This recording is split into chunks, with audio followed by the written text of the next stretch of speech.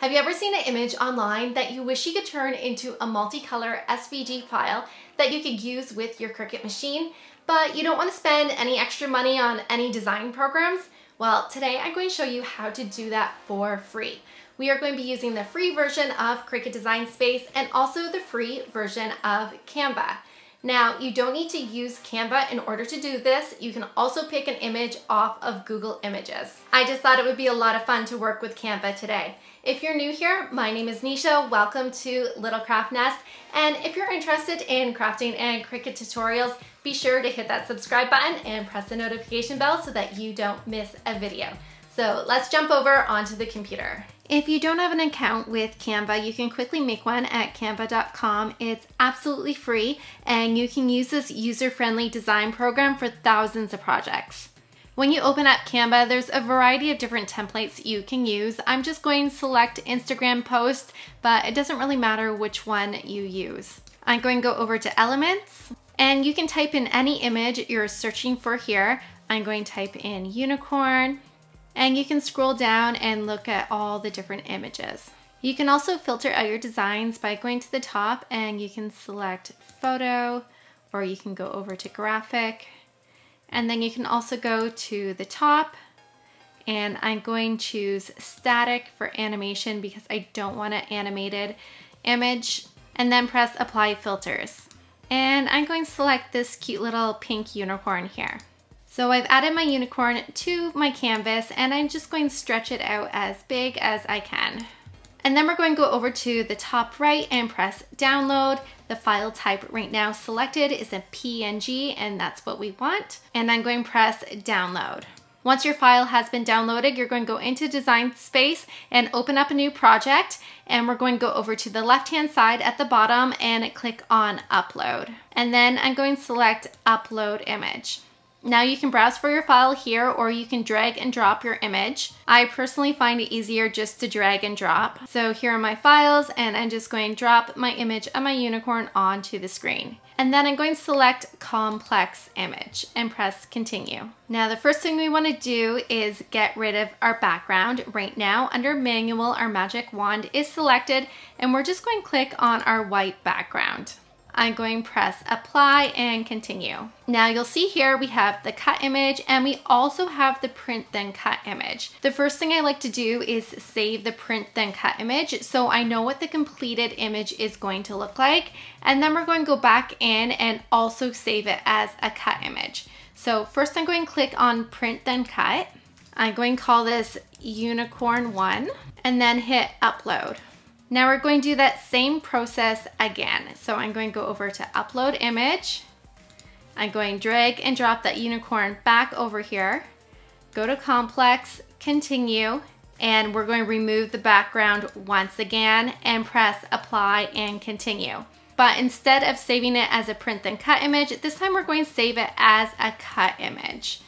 And we're going to call this one unicorn 2. And press upload. So now in my upload files, you'll see I have my completed unicorn here. This is just a print then cut image. It does not have different layers on it. And then right here, I've uploaded my very first layer. Now we are going to repeat this process once again. So we're going to press upload image, drag our unicorn over, select complex, continue, remove our background. Now we've already saved the outline of our unicorn, which I'm going to call the gray layer. Now I want to save all these pink pieces. So in order to do that, we're going to remove our gray layer. We're going to click on that. And then we're also going to remove all these black lines as well. So we're going to click on each of those. And don't forget those white little dots in his eye. Now, if I zoom in here, you'll notice a bit of the outline from our image. So I'm going to go over and grab the eraser and I'm just going to erase those lines because we don't need those. A few more lines here.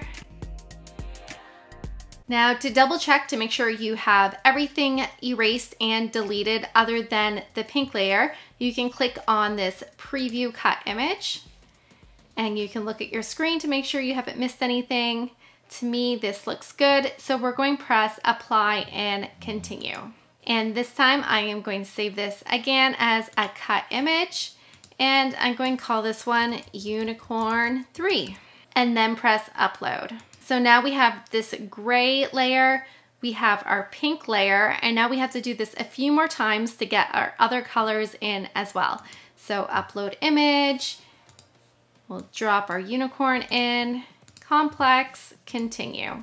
So this time I want to erase everything except for our black layer. So use your magic wand and we're going to delete the background, our gray, all the pink pieces. And I'm going to keep the little dots there because I don't want to cut those out. We will be saving the white dots for his eye afterwards. So I'm going to press preview cut image. And it looks like I have lots of little lines here that I need to erase. So I'm going to grab my eraser. You can also adjust the size of your eraser over here. You can slide this little dial.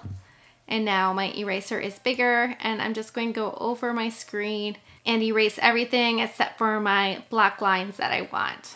Going to press preview again to make sure I got everything, and I still see some lines there, so let's get rid of those. We can also zoom into our image so we can see it better to make sure we've got everything. And our black layer looks good, so let's press apply and continue. So once again, we're going to save this as a cut image, and we're going to save that as Unicorn 4. I think I'm on number 4. And press upload.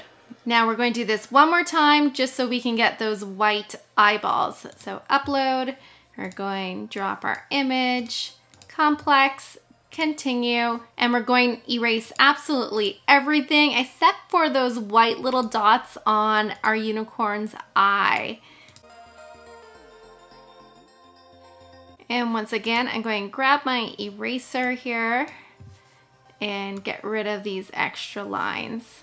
All right, and our eyes look good, so apply and continue. Save this as a cut image, and we're going to call this one Unicorn 5. Now we have all our layers here for our unicorn, so I'm just going to select each of these, and then we're going to go over to add to canvas.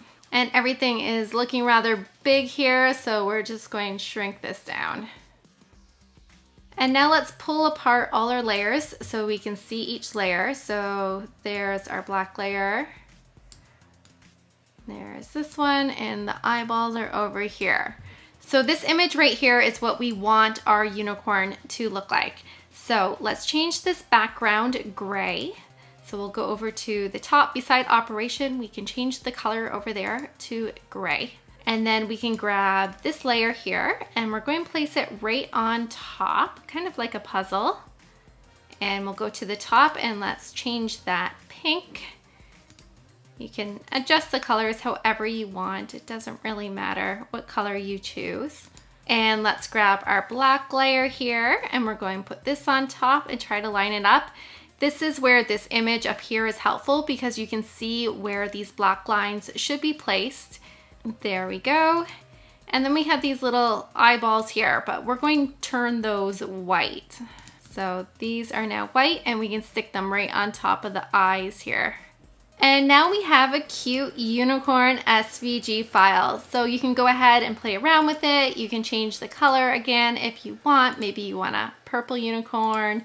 Maybe you want the gray to be a different color. So you can select that layer and change that maybe to a light blue.